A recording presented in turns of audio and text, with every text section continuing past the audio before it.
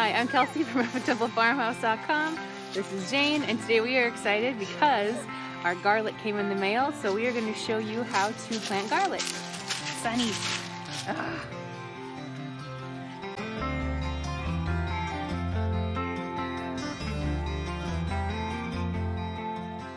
So we got our garlic this year from my friend Zach at North Circle Seeds. He sent it priority mail 2 days, so I'm excited to get it in the ground. It is early October here in Minnesota, and we typically plant garlic late September, early October. One of my neighbors, I asked how late they planted garlic, and they said that they have literally chipped away at the dirt because it was starting to freeze to get garlic in, and it was just fine the next year. So, quick plug for Zach at North Circle Seeds. They're a Minnesota-based seed company, very small company. Zach and his partner, they grow everything themselves or grow with kind of partner farms around the northwest area of Minnesota, and I think his tagline is regionally adapted, sustainably grown, so they're a great option for seeds. I know this last year it was their first year, and we're kind of in the midst of a global pandemic, so they were a really great resource for a lot of folks around here who could not get seeds just because a lot of our other seed sources were not available. So let's take a look. I'll show you the first thing we do with our garlic.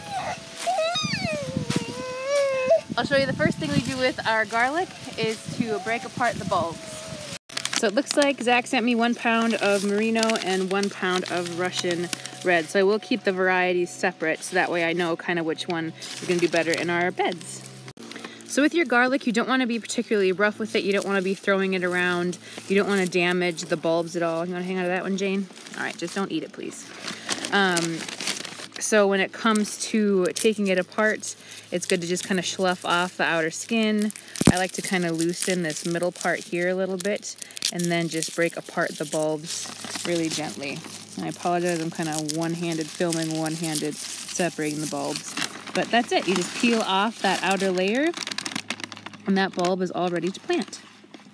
So with your bulbs, as you are separating out the cloves, just be careful that you aren't kind of nicking things with your fingernails or scraping anything, because you really want to keep the garlic as intact as possible for the best success with it to eventually sprout in the spring.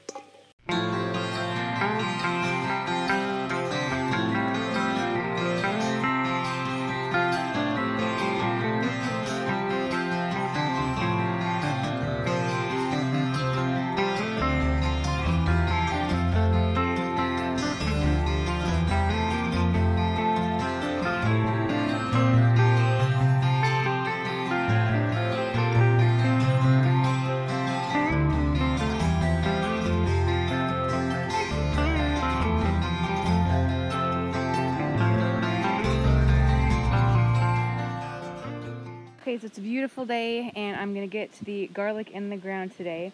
So my raised bed isn't huge. It's just roughly a little over 3 feet by just a little under 6 feet that I'm going to be planting here. And so I have about 2 pounds of garlic should fill this whole bed. So we'll see how it goes, and I will show you how to plant garlic in depth and spacing and all that stuff here too.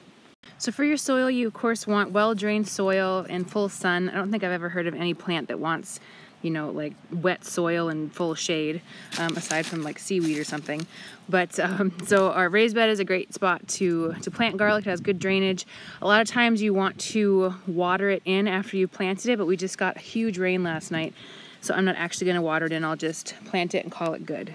Plant your garlic, you want to plant it with the pointy end up, with kind of the end with a little bit of a scabby part facing down. And you want to go down, I've read anywhere from 1 inch to 6 inches deep, but that just seems a little bit like overkill to me.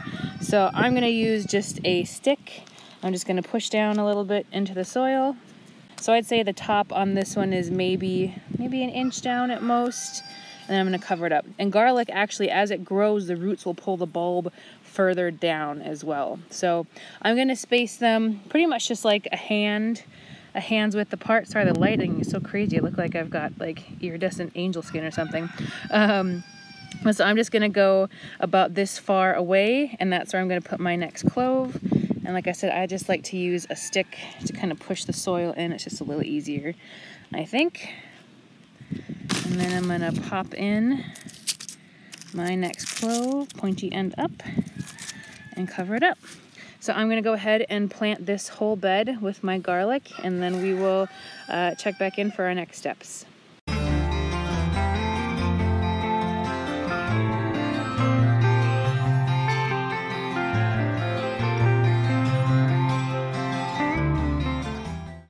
So as you can kind of see here, as I've been going, I have been kind of marking out where I'm going to plant them a few at a time, and that way I'm keeping myself kind of nice and square, and that way I'm not going to double plant or over plant something. And that's really easy to do just kind of with a stick and marking your way out. If you're doing a bigger planting, you might want something that helps you a little bit if you want to have a really nice straight lines and kind of a gridded garlic planting. And where I worked before, we would lay out cattle panels, and then we would plant in each of the squares of the cattle panels, and that really helped to have a really nice, precise garlic row going all the way down the field. So that's an option too if you've got a much bigger area than just a little raised bed like this one. So I ended up having enough to do 2 beds, so I have all told about 175 cloves planted just in these 2 small raised beds, which means in the summer I should have about 175 bulbs of garlic ready to harvest. So the next thing I'm going to do is I have the straw here. I'm going to spread that out in a mulch layer across the top, about 4 inches thick, give or take. And you can use straw, you can use corn stalks I've heard people use, you can use leaves, whatever you have on hand to make that nice mulchy layer.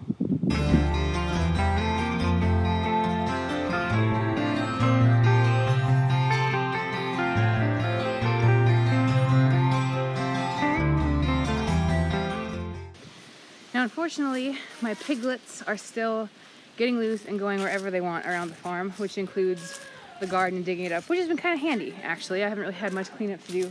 Excuse the goats, that's just their way.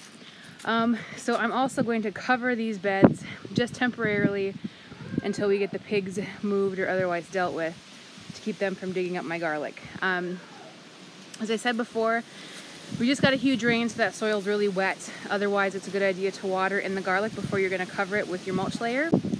And the type of garlic I planted is a hardneck variety, or the 2 varieties are hardneck. Those are the 2 varieties you're going to see, or 2 kind of classes of varieties you'll see are hardneck and softneck. Hardneck tends to be a lot hardier, so it's really good for up here in Minnesota. It will put out, like it sounds like a hard stalk coming out of the top that you'll get a really pretty garlic scape from, and you can also harvest and eat the scapes. One of the negatives of hardneck garlic is it doesn't keep for as long. So if you want something that keeps a lot longer, you might choose a soft neck garlic. And you also will see soft neck garlics are the ones that you can braid together. You can't really braid a hard neck garlic really. And soft necks are also going to have more cloves on it, but they're going to be a lot smaller. So those are kind of the 2 categories of garlic you'll see. Grocery stores, you pretty much are always seeing a soft neck garlic. My goodness, I don't know if you can hear, baby monitor is beeping because I'm out of range. The cat is meowing because he wants something, and the goats are yelling because I'm right here. Just, can't a woman just plant her garlic in peace? Anyway, in grocery stores, what you're gonna see is the soft neck garlic because it keeps for a lot longer. But again, you have those much smaller cloves, so it just really depends on kind of what you're looking for, or you can plant a little bit of both. It's up to you. So thanks so much for watching. I hope that your garlic planting goes well this fall so you can have a great garlic harvest in the spring. Thanks for tuning in. You can always check back here at my channel every single week for a new video about farming, family, food, and fortitude here at our Rough and Tumble farmhouse.